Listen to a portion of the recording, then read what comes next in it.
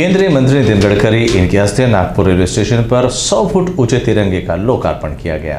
Nagpur railway station के पश्चिमी द्वार परिसर के गार्डन में बनाए गए 100 फुट ऊंचे टावर पर शनिवार को राष्ट्रीय ध्वज तिरंगा फहराया गया।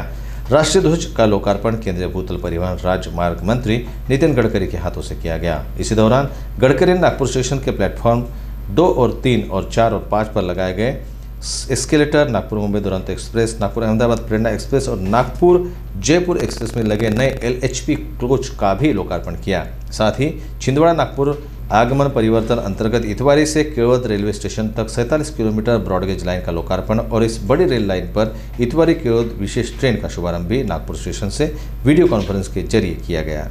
दिल्ली में बहुत दिन पहले की बात है, जब मैंने देखा तो उसमें मैंने लोगों के अंदर एक फीलिंग देखी, एक जज्बा एक अलग से हो रहा था।